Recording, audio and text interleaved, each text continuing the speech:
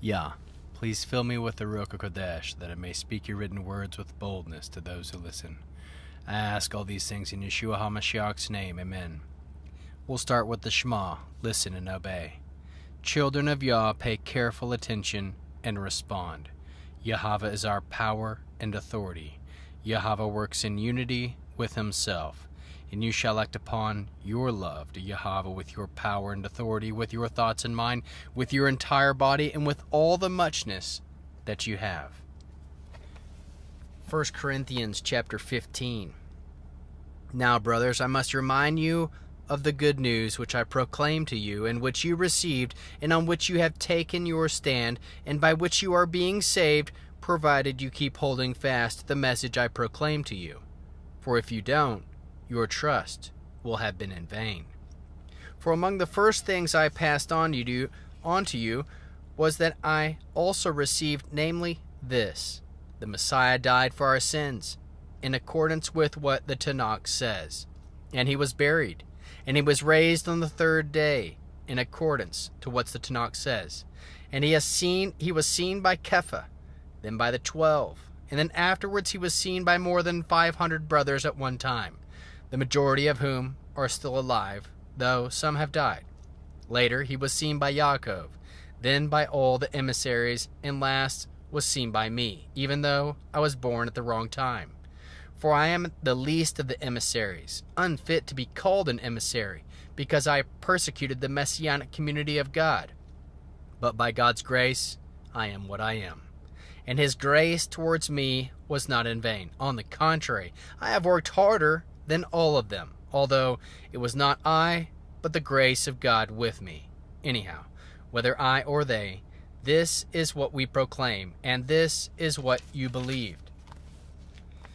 But if it has been proclaimed that the Messiah has been raised from the dead, how is it that some of you are saying there is no such thing as a resurrection of the dead? If there is no resurrection of the dead, then the Messiah has not been raised. And if the Messiah has not been raised, then what we have proclaimed is in vain. Also, your trust is in vain. Furthermore, we are shown up as false witnesses for God in having testified that God raised up the Messiah, whom he did not raise, if it is true that the dead are not raised. For if the dead are not raised, then the Messiah has not been raised either. And if the Messiah has not been raised, your trust is useless, and you are still in your sins. Also, if this is the case, those who died in union with the Messiah are lost. If it is only for this life that we put our hope in the Messiah, we are more pitiable than anyone. But the fact is that the Messiah has been raised from the dead, the first fruits of those who have died. For since death came through a man, also a resurrection of the dead has come through a man.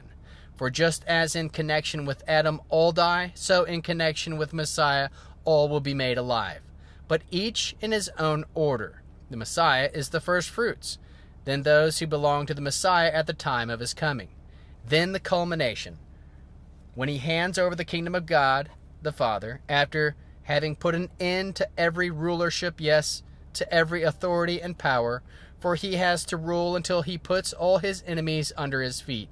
The last enemy to be done away with will be death, for he has put everything in subjection under his feet. But when it says that everything has been subjected, obviously the word does not include God, who is himself the one subjecting everything to the Messiah. Now, when everything has been subjected to the Son, then he will subject himself to God, who subjected everything to him, so that God may be everything in every one. Were it otherwise, what would the people accomplish who are immersed on the behalf of the dead, if the dead are not actually raised? Why are people being immersed by them? For that matters, we ourselves, why do we keep facing danger hour by hour? Brothers, by the right to be proud, which the Messiah, Yeshua, our Lord, gives, I solemnly tell you that I die every day. In my fighting with wild beasts in Ephesus was done merely on a human basis. Would I do it again? What do I gain by it? If dead people are not raised, We might as well live by the saying, let's eat and drink, for tomorrow we die. Don't be fooled. Bad company ruins good character. Come to your senses, live righteously, and stop sinning. There are some people who lack knowledge of God. I say this to your shame. But someone will ask, in what manner are the dead raised? What sort of body do they have? Stupid. When you sow a seed, it doesn't come alive unless it first dies. Also, what you sow is not the body that will be, but a bare seed of, say, wheat or something else. But God gives it the body he intended it for, and to each kind of seed he gives its own body. Not all living matter is the same living matter. On the contrary, there is one kind of human beings, another kind of living matter for animals, another for birds, and another for fish. Further, there are heavenly bodies and earthly bodies, but the beauty of heavenly bodies is one thing, while the beauty of earthly bodies is something else. The sun has one kind of beauty, and the moon another, and the stars yet another. Indeed, each star has its own individual kind of beauty. So it is with the resurrection of the dead. When the body is sown, it decays. When it is raised, it cannot decay. When sown, it is without dignity. When raised, it will be beautiful. When sown, it is weak. When raised, it will be strong. When sown, it is ordinary human body. When raised, it will be a body controlled by the Spirit. If there is an ordinary human body, there is a body controlled by the Spirit. In fact, the Tanakh says so. Adam, the first man, became a living human being. But the last Adam, who has become a life-giving spirit. Note, however, the body from the Spirit did not come first, but the ordinary human one. The one from the Spirit comes afterward. The first man is of the earth, made of dust. The second man is from heaven. People born of dust are like the man of dust, and people born from heaven are like the man from heaven. And just as we are born the image of the man of dust, so also we will bear the image of the man from heaven.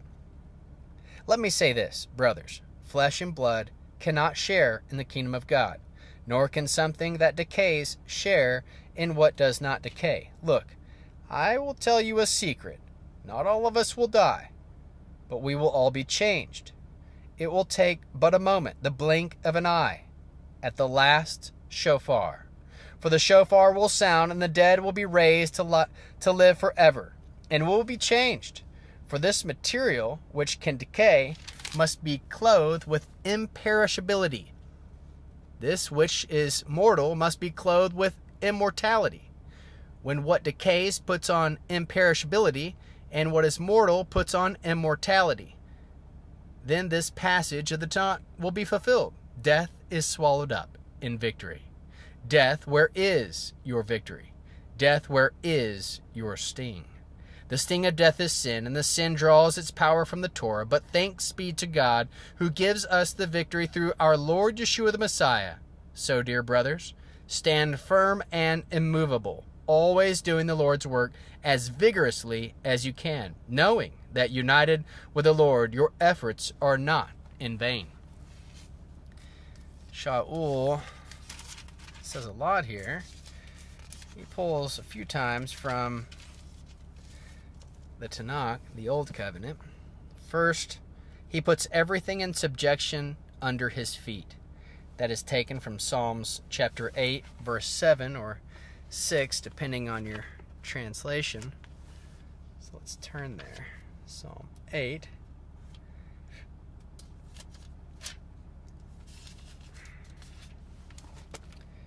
Psalm 8, verse 7. You had him rule what your hands made. You put everything under his feet. Next, let's eat and drink, for tomorrow we die. Isaiah 22:13.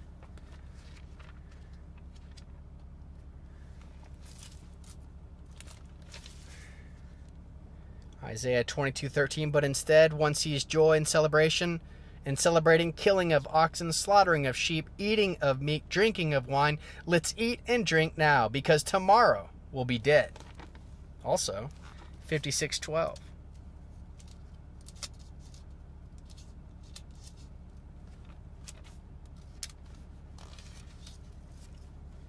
Come, I'll get some wine.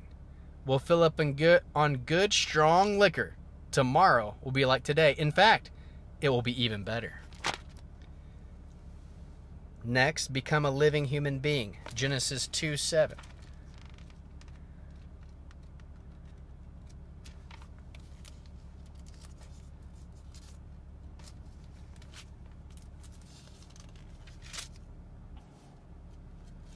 Genesis 2:7. Then Yahweh God formed a person, Adam, from the dust of the ground, Adamah, and breathed into his nostrils the breath of life, so that it became a living being. Next, death is swallowed up in victory. Death, where is your victory? Death, where is your sting? Isaiah 25:8 on the first one.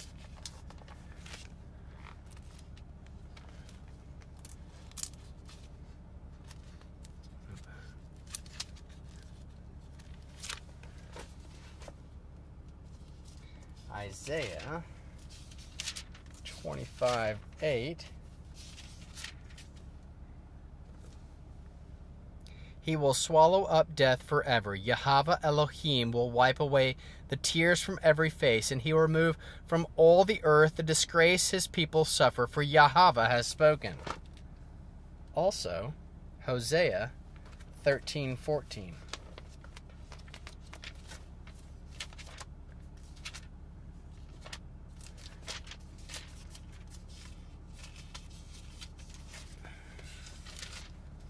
Hosea 13:14. Should I ransom them from the power of Sheol? Should I redeem them from death? Where are your plagues, death? Where is your destruction, Sheol? My eyes are closed with compassion. How can we learn to love our Creator after reading 1 Corinthians chapter 15? We cannot drop the microphone.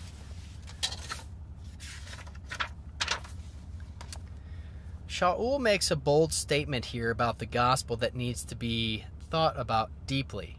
Shaul reminds his readers of the good news which he proclaimed and which they received, which they have taken stand, and by which they are being saved, provided they keep holding fast to the message. Shaul proclaimed to them, aim to remain in trust with Yeshua, the Messiah, so all will not be in vain. Shaul is clear about the good news again. Messiah died for our sins in accordance with the Tanakh. Messiah was buried. Messiah was raised from the dead on the third day in accordance with the Tanakh. Messiah was seen by Kepha, then by the 12, then by more than 500 brothers at one time, then seen by Yaakov, and then all the emissaries, and finally by Shaul. Trust like Shaul, we are who we are by God's grace. This is what we proclaim. This is what we believe. Trust that Yeshua the Messiah was raised from the dead. Place your hope in the Messiah. Trust that in connection with the Messiah, all will be made alive. Trust that one day we will trust that one day we who trust in Yeshua will be raised up with Yeshua. Aim to live righteously and stop sinning. Aim to find the knowledge of God. Trust that one day our bodies will be sown and then will be raised up and controlled by the Spirit. Trust that we bear the image of the man from heaven. Trust that at the sound of the shofar, we will all be changed. Trust that we will be clothed with immortality, and then death will have no victory and no sting. Trust that we have victory through our Lord Yeshua the Messiah. Aim to stand firm and immovable. Always do the Lord's work as vigorously as we can, knowing that united with the Lord, our efforts are not in vain. How can we love others as Yeshua loves us? We can proclaim the good news with all we meet, knowing that we are united with the Lord. Produce spiritual fruit: love, joy, peace, patience, kindness, goodness, gentleness, humility, and self-control. How can we bear one another's burdens? We can aim to stand together firm and immovable. End with the Aaronic blessing. Yahweh will kneel before you presenting gifts, and he will guard you with a hedge of protection. Yahweh will illuminate the wholeness of his being toward you, bringing order, and he will provide you with love, sustenance, and friendship. Yahweh will lift up the wholeness of his being and look upon you and will set in place all you need to be whole and complete. Amen.